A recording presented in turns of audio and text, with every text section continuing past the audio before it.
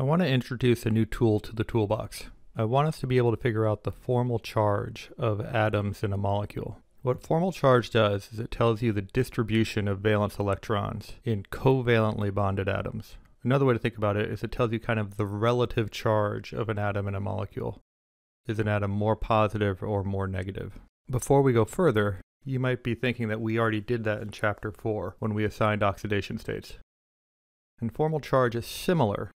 We are looking at relative charge, but it does it differently. When we dealt with oxidation states, we kind of considered everything to be ionic. The more electronegative element took the electrons, the more electropositive elements gave the electrons, and there really wasn't any sharing of electrons. Formal charge treats all the bonds as being purely covalent. That when there's a bonded pair of electrons, each atom takes one electron from the pair and they share evenly. Neither formal charge nor oxidation states actually tell the whole story, but they are tools used to solve specific problems. Oxidation states help us figure out the transfer of electrons in a redox reaction. And formal charge is really helpful when we look at Lewis structures, particularly resonance structures, and if we want to figure out if resonance structures are equivalent or non-equivalent. So here are the rules. When you're assigning formal charge, you want to get as close to zero as possible. The less formal charge you have, the better. If you end up with a negative formal charge on an atom, it should be on the atom that's more electronegative. In the book, they give you a chart on how to assign formal charges, but it comes out to be pretty simple. You take the number of valence electrons that the atom started with, and you subtract from it the number of valence electrons that the atom has in your Lewis structure. If your valence electrons are unbonded, if they're lone pair, then we count them. If there's a bond attached to the atom, then we just take one electron from the bond. We assume that the bonded electrons are being split evenly between the two elements in the bond. Let me show you a couple examples and hopefully that will clear it up. Let's take a look at the Lewis structures that we've already drawn. The Lewis structures for the carbonate ion and the Lewis structures for carbon dioxide. Let's start with the carbon atom in the middle. Carbon normally has 4 valence electrons. And then if you look at the carbonate ion, you can see there's 1 bond, 2 bonds, and then a double bond. We assume in formal charge that a bonded atom takes 1 electron from each bond. So that's going to be 1 electron from the single bond, another electron from the single bond, and 2 electrons from the double bond. So to find the formal charge, I'm going to take the number of valence electrons that it started with and subtract from it the number of valence electrons that the bonded atom has. So carbon starts with 4, and there are 4 electrons around the carbon here. So if I subtract those, carbon has a formal charge of 0. It's neutral. Let's do the same exercise with the double bonded oxygen. Oxygen normally starts with 6 valence electrons. And then if you look at the double bonded oxygen, well, there's 1, 2, 3, 4 electrons that are unbonded, 2 bonded electrons, 1 from each part of the double bond. So for this oxygen, if I do 6 minus 6, well, this oxygen also has a formal charge of 0. And that's good. The closer you are to 0, the better your formal charge is.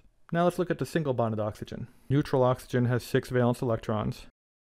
And then if I look at this oxygen, well, there are 2, 4, 6 electrons that are unbonded. And then a bond, so if we take 1 electron from that bond, that's 7 electrons around that oxygen. So if I do 6 minus 7, that gives that oxygen a formal charge of -1. And I have another single bonded oxygen with the exact same arrangement, so this oxygen has a formal charge of -1. So I've got a carbon with a formal charge of 0, an oxygen with a formal charge of 0, and 2 oxygens with formal charges of -1. Now it makes sense that I have 2 oxygens with formal charges of -1, because the total charge of my ion is -2. So your formal charge should add up to the charge of the molecule or the ion. As we look at the different resonance structures, we can see the same thing. The carbons always have a formal charge of 0. The single bonded oxygens have formal charges of -1.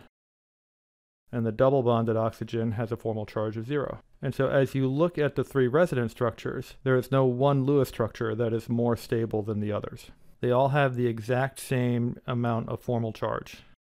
As we look at the carbon dioxide, however, we see a different story.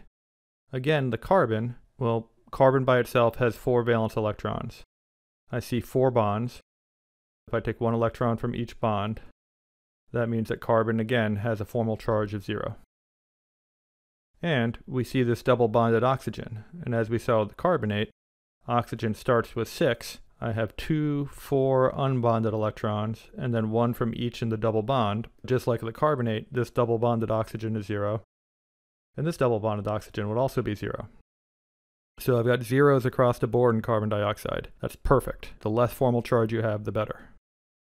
If I look at the other resonance structures, well, this carbon has 4 bonds around it and 4 valence electrons to start, so that's 0.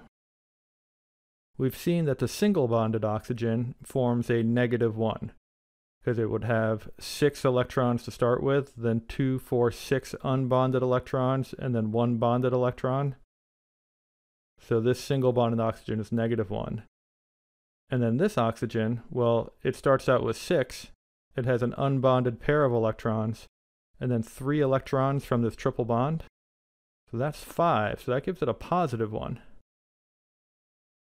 We have an oxygen with a +1, an oxygen with a -1, and carbon that's 0. That's much worse than the carbon with the double bonds. We have zeros across the board with carbons with a double bond. I've got oxygen with a +1 charge. Now oxygen is more electronegative than carbon, so if anything should have a negative charge, it should be the oxygen, and the carbon should have the positive charge.